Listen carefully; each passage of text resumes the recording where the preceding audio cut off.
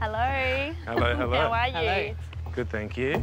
Very formal. It is very formal. Like I'm at a board meeting. So, Jump straight into Let's it. get into it. absolutely. Yeah. I guess I want to know about the boys in the house. Do you think anyone's here for the wrong reason? I don't know, I just worry about myself and my connection with her. Yeah. Okay. Like, I just see the qualities I have, and I hope that that's the qualities she's looking for. I guess, you know, you're living with these boys. Yeah, I understand. Like, I get the sense you're wanting names. I'm not going to sit here and say, guy X is the wrong guy for her, but he might be the completely right guy for her. You can probably sit here now and tell her all the guys that are wrong for her. But it's not about saying, this guy's wrong, that guy's wrong, that guy's wrong. She needs to work it out for herself. You're getting the boy chat behind the scenes, though. Like I said, it's not up to me to decide or tell you who's wrong for her. There's one question I do have for you guys, though. Keep going. Yeah.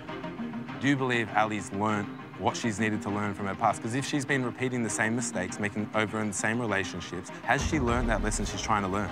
Is she ready for it? She wouldn't be doing this if she wasn't. I know you've all put a lot into coming here and your life's Of course, I understand that. But that was my big question. Has she done the work in order to get to where she is now? I think Robert was intense. He's very emotional, which is great. I just think that he's a bit too full on. I am taking this serious because I don't want to walk away with Ali hand in hand and just realise 3 months later, oh, wait, we made the wrong decision or work that out for myself. I need a woman that's strong. I need a woman that's independent and stands on her own 2 feet. Yep. And that's something that I really need myself in a relationship. Yep. Because there's been some of my past relationships, there's been no communication. Yeah. I need to talk about everything. I'm a talker.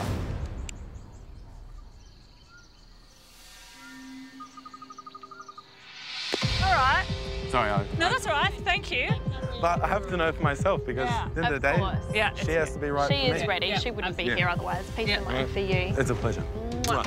Lovely I'm meeting. hoping they see that I do genuinely care and I am here for the right reasons because I'm trying to make sure that Ali's ready and this is going to be something that lasts.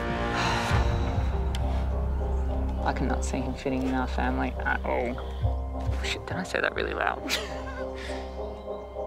He's full on. I felt like I, just needed to cleanse myself of him, actually. That was a bit draining.